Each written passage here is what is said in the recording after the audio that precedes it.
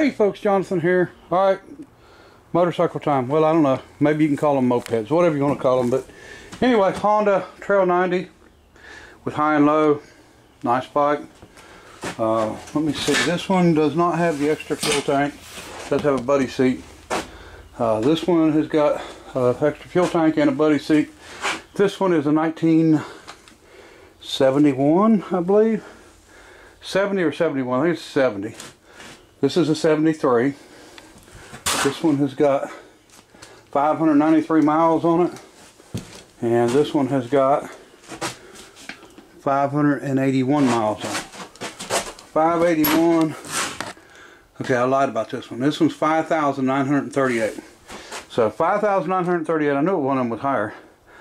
And this one has only got 581. I have no doubt that's original miles. This thing's, they're clean bikes, nice bikes. It's kind of dark in here. I'm hoping it picks up okay. And there's my, this is, I think it's a 72 model. Bought that one, redone it. I've rode it a lot. Come out here, started it the other day, and the clutch is acting up on it, so I got to tear into it. And it was always smoking a little bit, so I've actually bought a cylinder and piston and stuff for it. It came with a title and the original helmet that the girl got with it when her dad bought it for her. I actually bought it from the original owners, and really nice little bike. Enjoy riding that one. This is the one we're messing with right now. This is a 1981 Honda Passport. Now, the best I can tell, this is a 2-year only bike, 80 and 81. They made them in a few different sizes. This is a 70cc. It was legal on the road in 86. I bought this missing the fairing, which you can buy. Missing the cover for this side, which I think might have been a tool pouch, and then the other side is the battery cover is missing. Stuff that they took off while they was working on it, never put back on. So they put a new carburetor on it. The fuel lines were rotted. So the other day, I'd never messed with this thing. I bought it years ago. It was nice and clean and it looks good. Seat's nice. Underneath, let me show you. So underneath the seat, to me it looks like brand new. It's just perfect. And so I pulled the tank out, checked the tank. It's pretty clean, not bad at all. Put all new fuel lines on it. Went ahead and put fuel filters in line also, and got it all hooked up to the new carburetor that's on it, which is not the right carburetor, but it's probably a Chinese aftermarket that they bought, but I don't have the correct one for it, so that's all we got. And I tried to start it, and this is electric start also. So we actually hooked a 6 volts to it, cranked it over a while. It's popping through the carburetor and the exhaust, and didn't have the compression it should have. So what I done is I made a purchase. And now look, I'm not one to promote or buy stuff from China, especially right now, but there's not a lot of options on getting these parts for this thing, unfortunately. And if they made them in the United States and they charged twice as much for them, I'd buy them from the United States in a minute if they were US made. But these were made in China, and I don't mean China Grove, North Carolina down the road here. It's made in China. So I didn't order them from China. They was already here in the United States, but California, I believe, but they are Chinese. But so cylinder, piston, rings. This was a kit I bought with the head, brand new. Already has a cam. It's supposed to be a high lift cam. Who knows? Rockers. Everything's already there and together. It's got the cam, timing gear. Total price for this, $60. Now, and I'll be honest with you, if this was American made and same condition it is here, same stuff, and I bought it, I'd have gave $200 or $300 for it and wouldn't have minded a bit because it was American made. But unfortunately, the EPA kills companies making this kind of stuff. The emissions and stuff are so bad, and then we got the unions in, and the labor rates are so high we can't compete, and that's what we end up with. We end up having to buy this stuff. Well, I mean, you either buy it or you just don't do it. So anyway, that's the plan, is to pull this top end down today and see if I can get this thing running. My grandson has got a go-kart, and his dad done a bunch of work on it, got it fixed up for him, and he's been riding it and driving it by himself. So I figured I'd put something together to go ride around the little track they got down there with him one time, and maybe we'll be able to do that this evening. But been working on parts for the cordless engine. I've made a bunch of parts for it, and we're still rolling with it. I've sort of have a goal to get it running here within a week or so, so we'll see how that goes. But got to have time for the grandson, and this is, you know, part of that. So let me get this thing apart, and we have to take the side cover off here because that's where our timing marks are, and of course the cam timing marks inside that cover. Take the bolt from the other side, pops loose. It's a pretty easy job, not much to it. Never done one with electric start on it. I don't think I got to take that cover off, I don't believe, so we'll see how that works out though. But anyway, we're gonna take her down, take her apart, and go from there. All right. Okay, we got everything down. Didn't see any issues with the valves, so now we're getting ready to pull the jug off, and we'll see what is wrong with the rings. I'm assuming it's pretty wet in the cylinder with oil, so that tells me that rings probably wasn't seating at all. But anyway, we just about got it apart. Everything's went good, nothing's broke, nothing, you know, stuck or anything like that, so it's pretty simple. Alright folks, we definitely found our problem. See that piston? Them rings are galled and shot and all in. No good, so let's get this piston off and we'll start getting the new one on. And I'll show you how to set the timing on a passport, so on the cam timing. So we'll have to readjust the valves and everything once we get it all together, and shouldn't take much to have it running, have it started up. So show you more. Alright folks, sometimes these little jobs turn into more major jobs, and this one took a turn when it come time to get the piston off the rod. So I've gotten the clips off. The rod is actually, the wrist pin's actually stuck in the rod. And I've tried, and I don't want to bend the rod trying to get it, so I think I'm going to heat it and see if we can get it to come out that way. And I'm sure it will swell it out and come out. Just got to be careful because we've got fuel lines and a gas tank, and we don't want to catch no fire. So we'll get the torches around here, see what we can do with it. Alright folks, piston's off. I had to melt part of the piston to get where I needed to get to heat the rod. So it's shot, but it was scalded bad. Rings were shot. I wrapped the carburetor and stuff up with a wet rag, so if there was any leaks, maybe I wouldn't get it on fire. So I moved the motorcycle to the torch instead of the torch to the motorcycle. It was a lot easier, but I had to put air in the tires anyway where it had been sitting. So we're going to go ahead and start putting it back together and get it rolled back in the building here, and hopefully we can get that wrist pin to go in there and be free in that rod, because it was tight. It galled to it or stuck to it, but there's no bushing in it, so it does pivot on the rod, or on the piston too. So we'll see what we can do about getting it together. Okay folks, we got the piston in, jug on, head on, and we've actually got it back in time. So I'll show you how simple this is. Line up T for top dead center right here, and line this up straight backwards. The two teeth will be in between here. It's that easy, no problem. Now this is a passport, so you don't have the flywheel with the marks. You actually have, that's a centrifugal advance, and the marks are on it.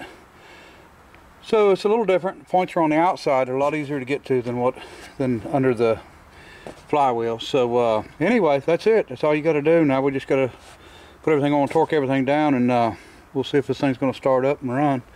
It should. There's no reason why it shouldn't, but you know, things happen sometimes. I was going to go ahead and use the Honda head, but I decided to go ahead and use this one. And you know, I know it's probably, the Honda head's probably a better head, but I mean, this being new and having a high lift cam, it might help it out a little bit. Supposedly high lift, probably stock, but anyway, there you go. Maybe 3/4 racing cam. All right folks, gonna try it, see what happens here. Have not ever heard it run, just got it back together, hoping it's gonna fire. I seen they had aluminum foil on the points. I left it alone now. We'll see if it fires, but don't know if the carburetor's good or anything. Air frog.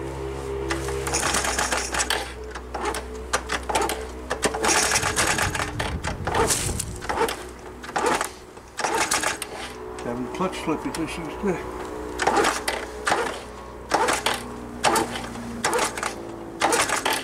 Why not turn the fuel on? Yeah.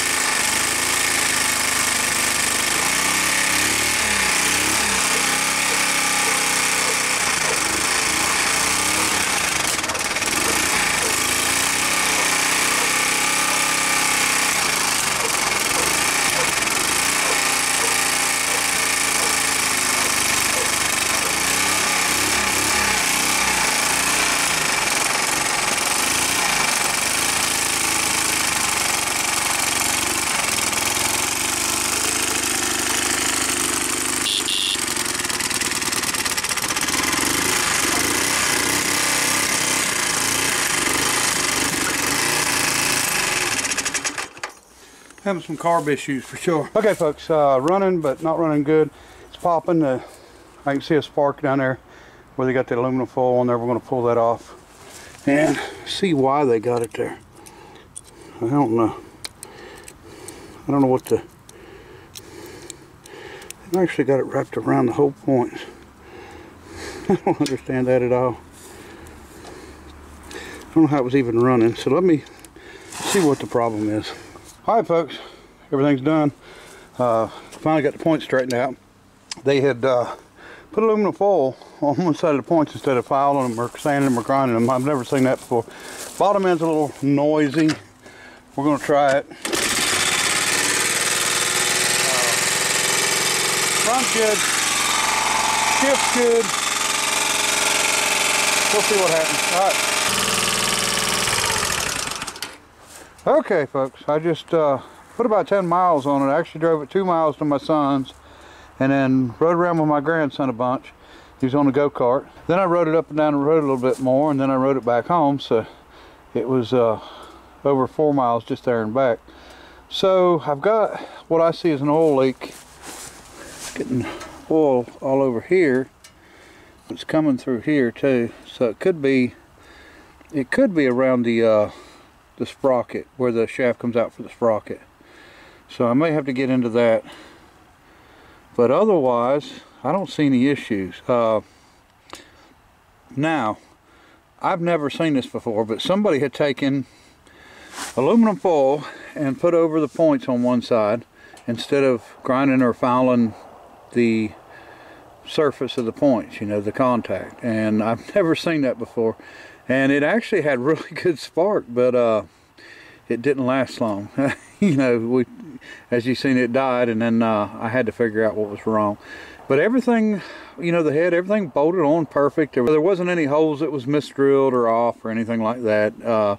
Did not like the bolts that were in the timing gear. They just looked like so cheap bolts. But so don't use them. Use your originals. And everything else is good on it. It's a nice bike. Transmission's great.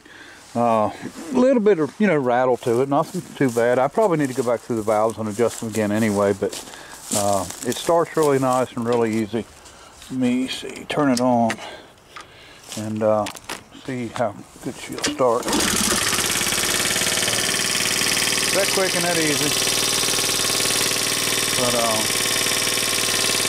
so about 32, 33 mile an hour is what I was cruising at. I didn't want to go any faster than that. I don't want to blow it up. But you know, I put enough miles on it now that I know that it's okay. I think what they had done is they evidently ran it without an air cleaner. You know, I've got it shoved on there. I don't have the clamp on it. It goes on real good and tight, but I need to get the clamp on it. But they evidently ran it without that on there.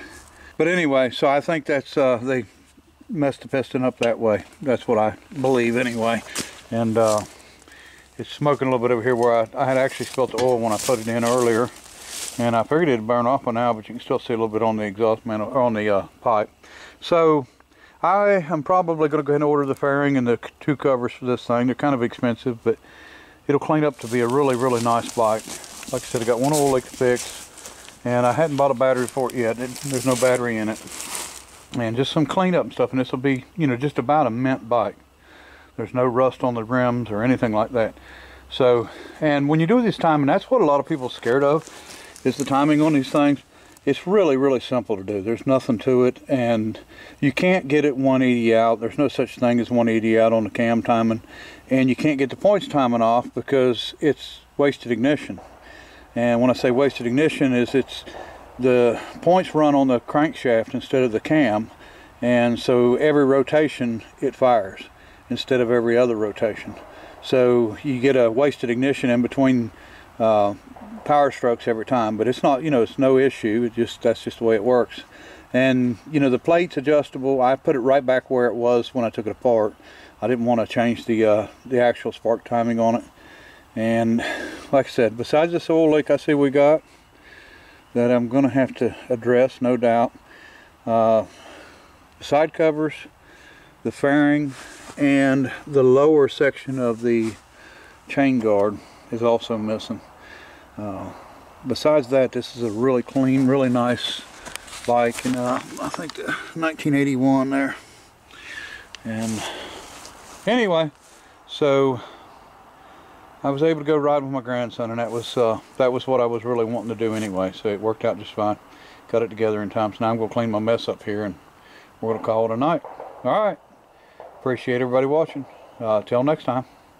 Bye.